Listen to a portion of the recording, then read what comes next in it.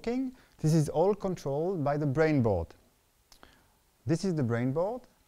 The most important component on the Brainboard is the neural network chip. Here is a detailed view.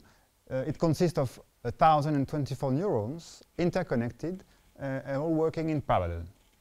Now, right now, we're not using it to its full potential, but when we have connected the image recognition device, then we can start teaching Oscar to make the difference between objects, shapes, colors. This is a chair, this is a child, this is a brown dog. We'll do the same with the audio. A microphone connected to Oscar then will allow us to teach him to make the difference between voice, bird song, a dog barking. Basically, it all comes down to teaching Oscar just like you would teach a child. For this, we'll use the principle of deep learning that are currently developed for artificial intelligence purpose.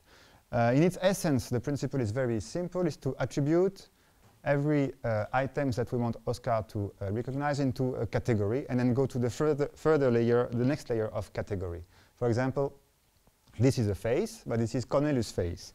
Or this is a voice, this is Ingeborg voice. This is a pressure feeling, and that is a finger poking you. And this